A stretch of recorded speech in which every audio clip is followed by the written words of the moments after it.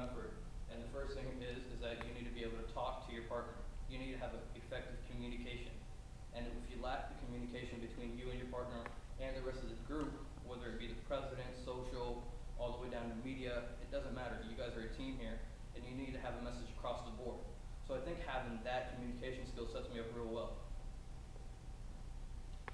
The next question is, did you speak to myself or Amir, and what did they say about your responsibilities for it, and what were the main highlights of the position?